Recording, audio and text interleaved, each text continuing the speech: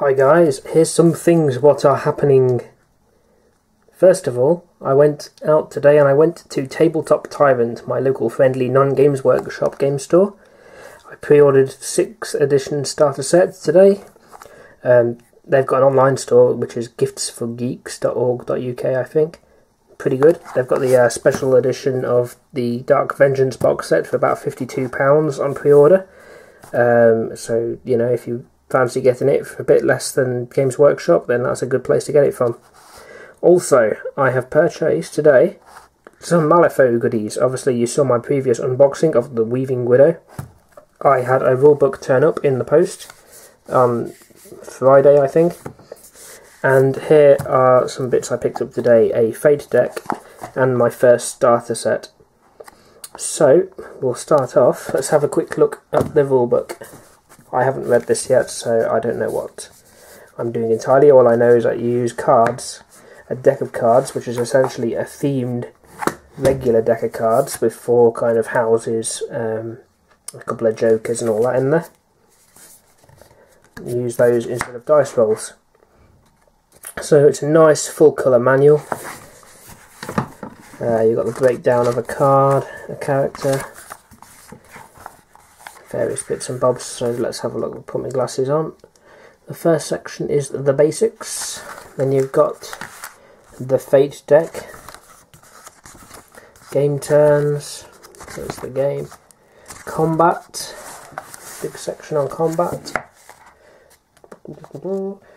magic, section about magic, a small section about morale. Then you've got terrain and traits,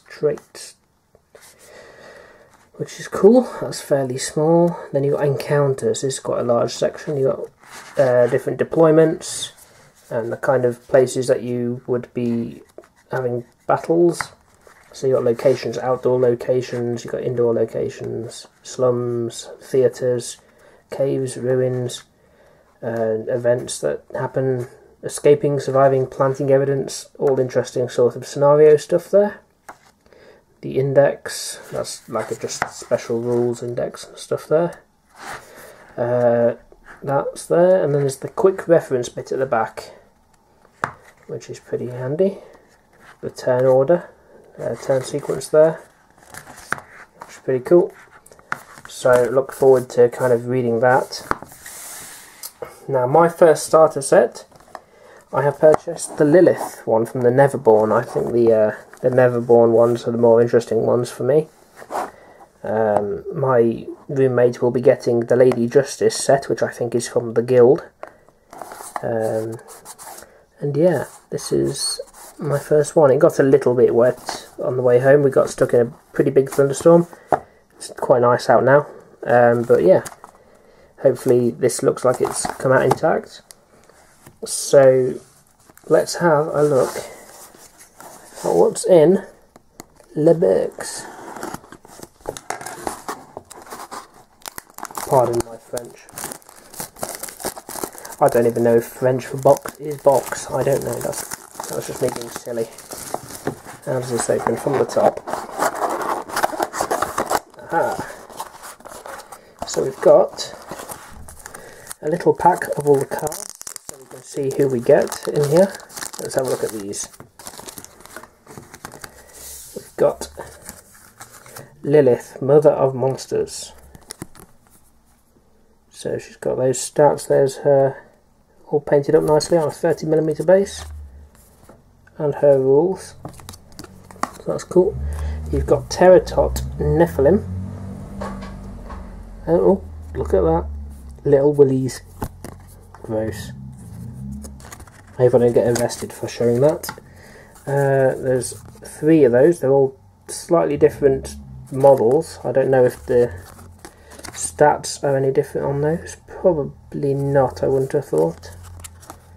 Let's just compare a couple of those, see if they look... Yeah, they look about the same. It's just that there's one for each model. And there we've got the mature Nephilim, this nice kind of evil looking winged beast. There's that, he's on a 50mm base. And there's his rules. Armour +1 and some stuff, which is pretty cool. I'm sure that'll all make sense once I've had a little look through that rulebook. Let's see if I can get those back into there without sticking them to the tape. And I can. Oh hey, I'm a genius. I'm proud of myself. So who have we got here? There's the Terratops, I think. 1, 2... That's just 2 of them.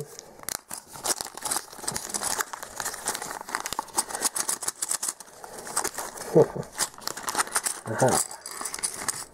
So there's 3 bases there, and oh no wait, 3 Terratops. They're pretty tiny.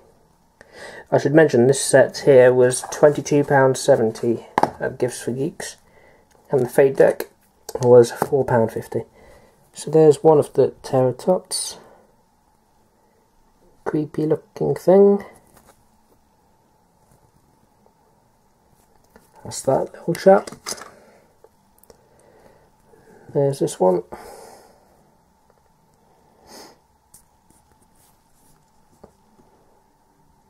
Interesting. And this one, he's got 2 arms separately. So there is some assembly of small parts there, as you might expect. Looking at from the last Weaving Widow boxing I did, the Malifaux ones do seem to have multiple parts on their metal kits. So, you know, again, I don't know how easy these are to actually assemble. That's a bridge I'll cross when I come to it. But obviously, Weird Miniatures, it's a smaller company. They're not going to have the easy assembling of someone like Games Workshop, or the middle kind of difficulty of Privateer Press.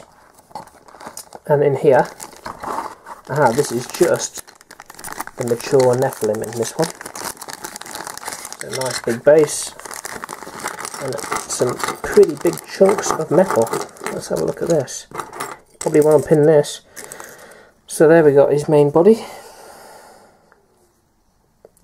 Lots of detail. Quite a big piece of metal flash in there. Room for the tail, so the tail was there. So you'd put that in something like that. You got these 2 big wings. Presumably that would go into there like that.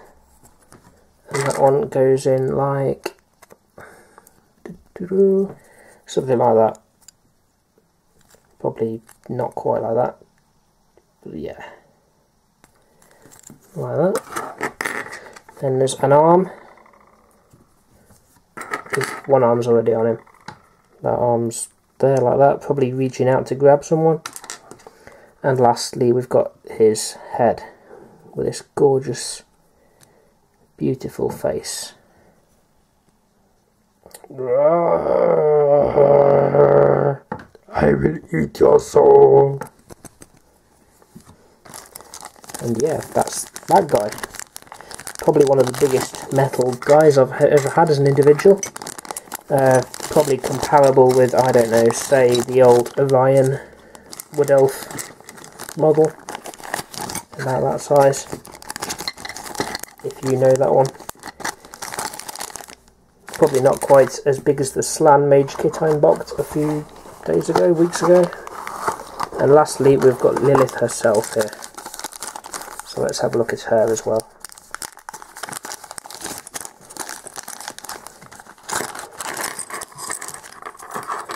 So just 2 pieces.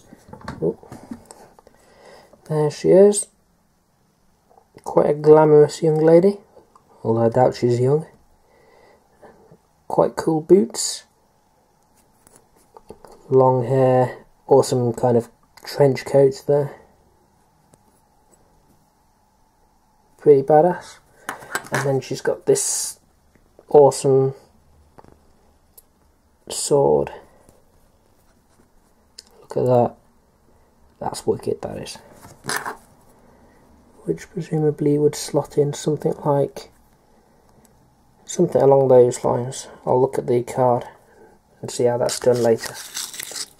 And there we go, that's my first Malifaux set of dudes. I'll see how the rules go as for expanding this army, or faction, or whatever you'd call it. I'm hoping the Weaving Widow will be able to join this, but we'll see how that works. So there you go. Have you got a Malifaux set? I'd like to know what you've got. While I'm here, let's have a quick look at this Malifaux Fate deck. I don't know if they're all the same. They all have different coloured things behind the logo there, as if they were different, so maybe each faction has its own. But we'll have a look here. So we've got a Joker and another Joker. It's pretty creepy. Then you got this, which I believe is like the Neverborn part of the deck. So you've got a nice kind of crow on a gravestone.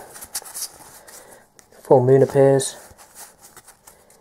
Then you got for the 11, 12, she's very cool, and 13. Basically, it's like 1 or 2, 3 to 5, I think. Yeah, 2 to 5 have got the kind of the weak version of the card. 6 through to 10 are moderate, and then 11 is a severe one, 12 is severe, and 13 pretty harsh there. This one will be the guild, I believe. So you've got a pair of scales, then you've got a fat man on a pair of scales and a starving dead guy there. Then you've got this guy, seems to be some kind of debt collector. This one is my favourite card. And this guy. And then I believe these ones are the arcanists. So you've got like a spell books and potions and stuff. Then you've got some kind of weird creatures being summoned into life. You got this guy who seems to have made some kind of robot ant chimera thing. Someone who's created a giant fire beast. And this guy he seems to have created himself a steampunk robot dude. And he's thinking, what have I done? Intriguing. And that's that Fate deck. Like I said, I don't know if they're all the same or not. I could imagine them being all the same, but who knows? We'll see. Yeah. Anyway, that's that Malifaux. That's all I've really got for this video. So thanks for watching, and I'll see you in the next one.